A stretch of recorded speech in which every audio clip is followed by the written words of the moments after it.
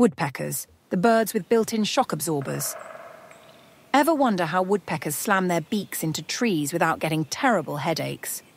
These remarkable birds strike wood at 20 times per second with forces up to 1,200 Gs. That's 250 times what astronauts experience during a rocket launch.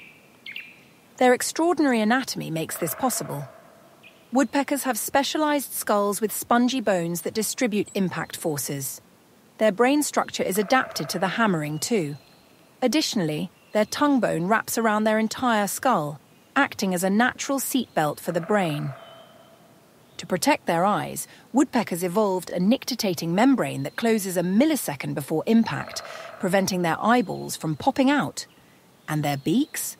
Perfectly designed with 3 layers for extra strength and a self-sharpening chisel-like tip. Still, their hammering is so intense that their skulls heat up from all the distributed energy, forcing them to pause between hammering bursts for cooling.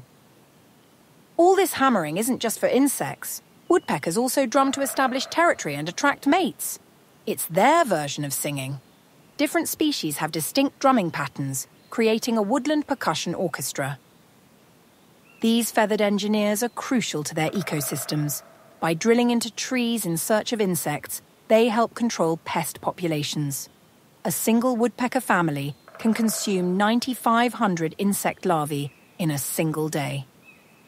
Their abandoned holes provide shelter for other birds, bats, and even some small mammals.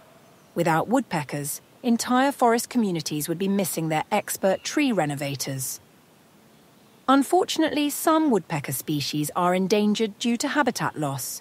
The ivory-billed and imperial woodpeckers are likely extinct already. Deforestation and urbanization are stripping away the dead trees they rely on for food and nesting. Conservation efforts are focused on preserving old forests and ensuring these fascinating birds continue their work. If humans evolved the same skills, we'd save a fortune on power tools, though we might look a tad awkward.